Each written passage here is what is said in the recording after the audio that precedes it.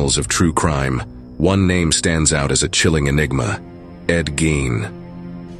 Ed Gein's name transcends being a mere footnote in the annals of crime. It is an indelible mark of horror. His life story serves as a stark reminder of the capacity for evil that can lurk within even the most seemingly ordinary individuals, shaped by the complex interplay of familial influences.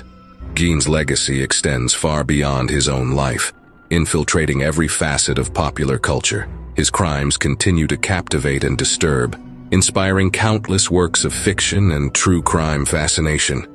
From Norman Bates in Alfred Hitchcock's Psycho to Leatherface in the Texas Chainsaw Massacre, Gein's influence on iconic horror characters is undeniable.